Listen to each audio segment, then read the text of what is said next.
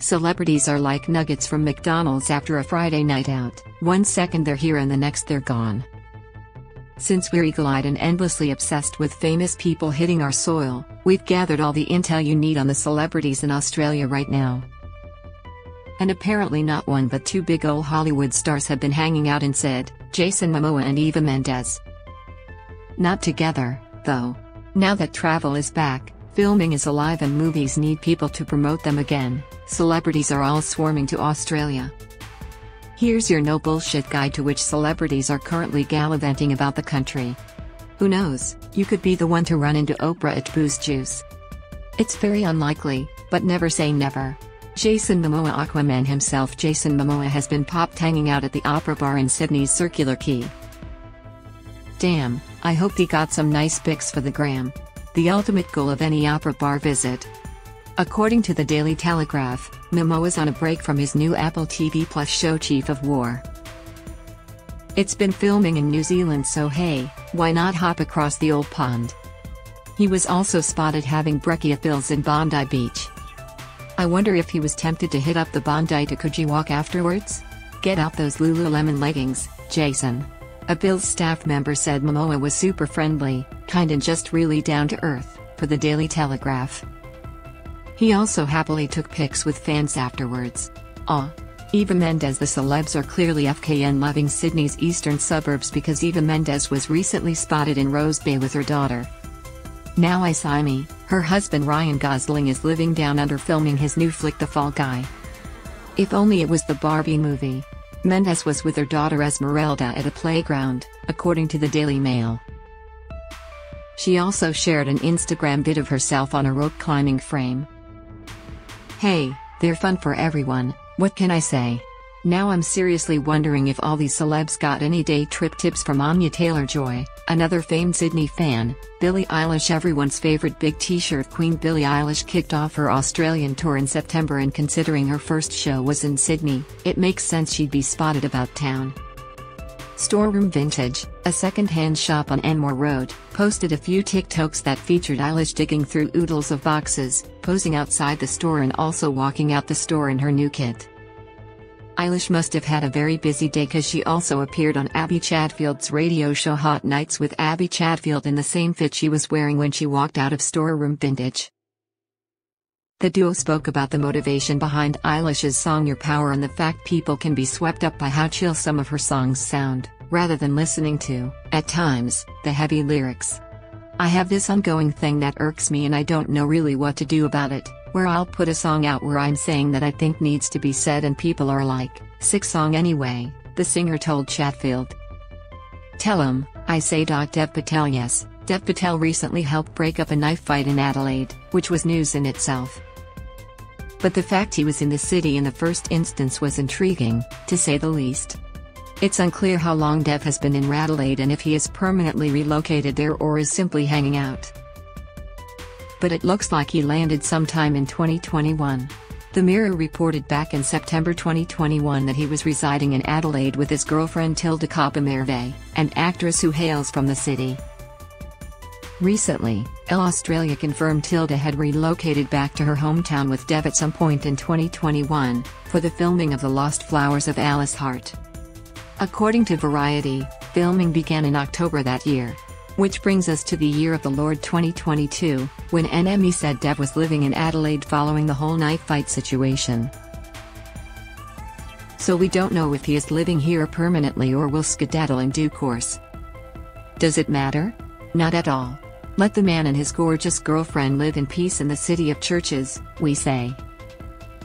Enjoy the cold, metallic embrace of the iconic Moss Balls. Louis Tomlinson, one of the few remaining One Direction members to not have some kind of scandal attached to their name, Louis Tomlinson, landed in Brisbane.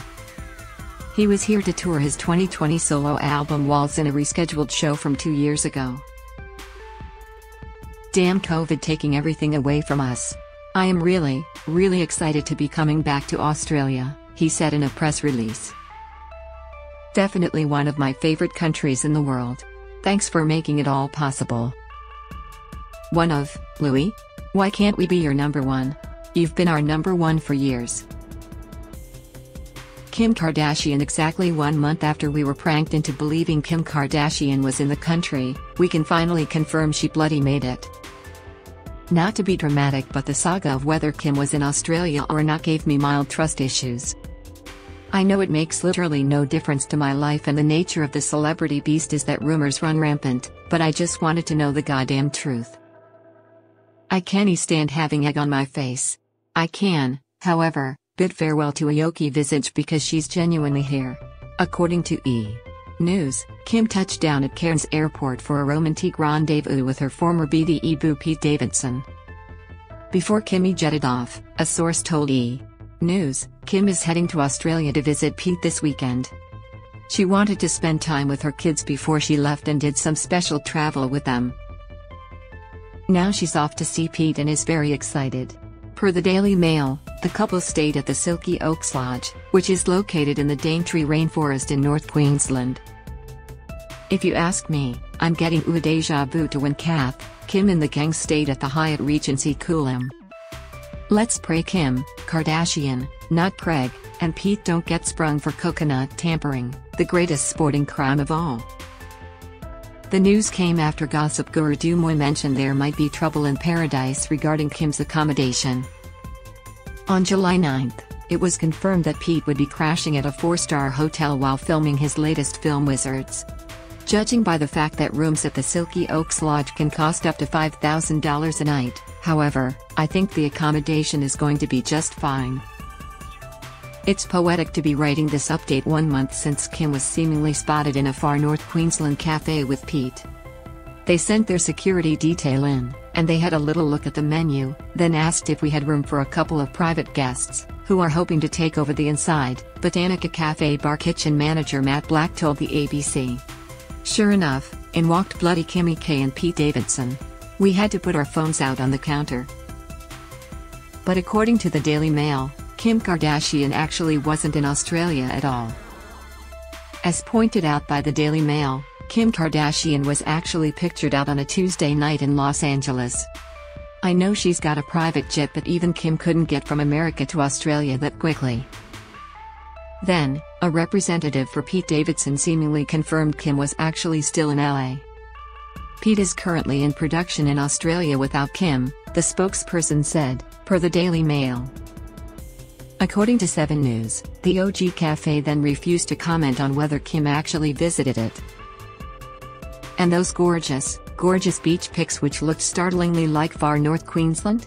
They seem to actually be from Tahiti. Though TBH, Tahiti has nothing on Port Douglas if you ask me. Katy Perry and Orlando Bloom. Katy Perry and her gorgeous husband Orlando Bloom landed in Sydney on June 15th. They brought with them their adorable bub Daisy Dove, so if you see a hooded woman pushing a pram around, it could very well be the woman who once penned "Do You Ever Feel Like a Plastic Bag?" The pair were reportedly seen hopping in a private jet to Cairns, where Orlando Bloom will be shooting some scenes for the upcoming comedy flick Wizards. There's no word on what Katy is doing down under, but she's definitely here. If I was in a relationship with Orlando Bloom, I too would be following him around everywhere. Pete Davidson. Speaking of Wizards, Pete Davidson, the lead actor for the film, is also here. He'll be filming on the Gold Coast alongside German actor Franz Rogowski. The flick is said to feature the duo as operators of a beach bar who, after coming across some stolen treasure, have to deal with all the chaos that ensues. Recently Pete was spotted by paparazzi at a Time Zone arcade in Cairns. Yes, even celebrities want to have a crack at winning 5,000 tickets for the mini iPad. Gaten Matarazzo. We recently spotted Gaten Matarazzo from Stranger Things at an ice skating rink in Melbourne. Does this make us members of a secret paparazzi society?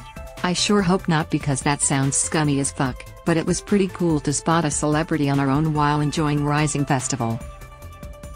Gaten was here to promote the brand new season of Stranger Things, which currently has everyone FKN hooked.